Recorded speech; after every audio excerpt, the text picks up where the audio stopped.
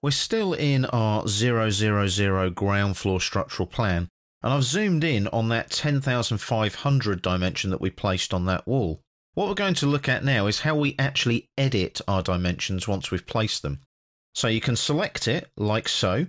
Now you'll notice there's various options when you click on it. Can you see the locked option? So you can actually put a length or alignment constraint. So that will lock that length in place and mean that obviously it can't be changed. I don't want to lock it in this case because I might want to change where that dimension goes to. At the moment, I've dimensioned the wall. Now it may be that I need to dimension the right-hand end of the wall to a grid line. So we've got a grid line here, for example. So what I can do is I can move the witness line here. Can you see that?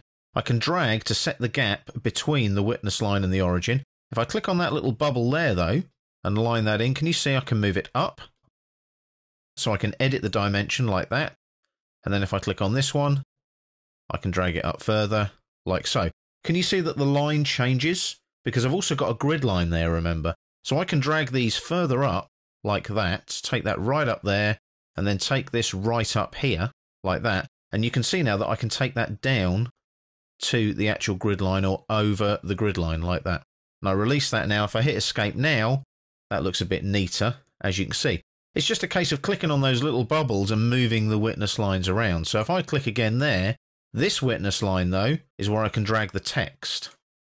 So notice, look, I can drag that leader around and make it look very odd if I want to. Now, obviously, that's not really what I want, but I could do that if I wanted to. So I can obviously change things as and when I need to. So if I click here now, you'll notice it looks like I've got 2 dimensions.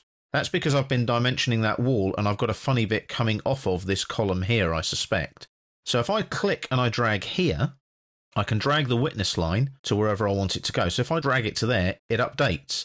Now, this is where it starts getting a bit clever, because what I've got now, if I hit escape, is 2 dimensions going to a grid, which is way more important than just that 10,500. So you can see, look, that's how it works. That's how you can edit that linear dimension there that goes along that wall. So I've edited it to a grid, so I've got a space there that's 875 coming between that grid and that grid, but coming off of that grid to the end of that wall is now 9625.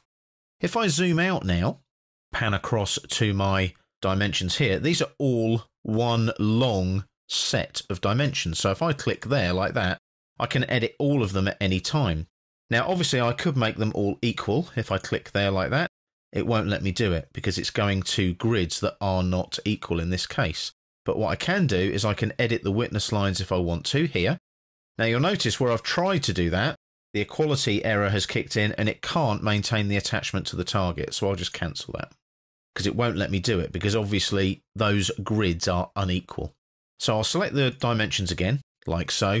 I can edit the witness lines if I want to. So what this does is it allows me to add witness lines for a dimension. So if I click there now, look, I can add another one. So if I drag that there, as soon as I do that, it'll update.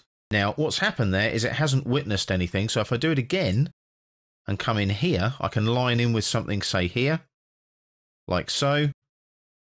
And I can line in with anything I want to. So if I zoom in tight there and line in, let's say, with something different. Now, if we've got any gaps in the wall, I don't think we have, unfortunately. But we have got that there. But if I do that, you'll see there, and I hit escape. Did you see that witness line change to the overall dimension? So what I've got to do there is make sure that witness line goes in the right place. So if I go there, and I click away, it updates. So what it's done there is it's allowed me to remove that witness line so that I dimension from grid C to grid E. So that's how you edit your dimensions when you're working in Revit structure.